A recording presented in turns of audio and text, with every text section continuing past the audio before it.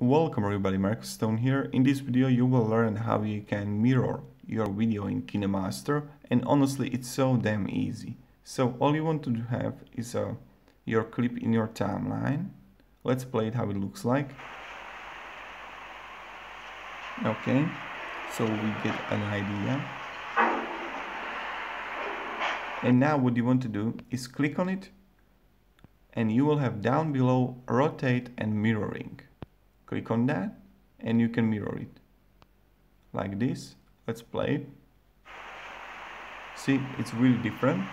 And again, click on it. You can also rotate it like this. I mean, you can mirror it like that. So that's kind of it. You can rotate it horizontally. I mean, you can mirror it horizontally or vertically. If you enjoyed this video, you can support me and subscribe. I'll be really thankful for that. And also write me in the comments what else would you like to learn, and I will help you with that. Thank you and goodbye.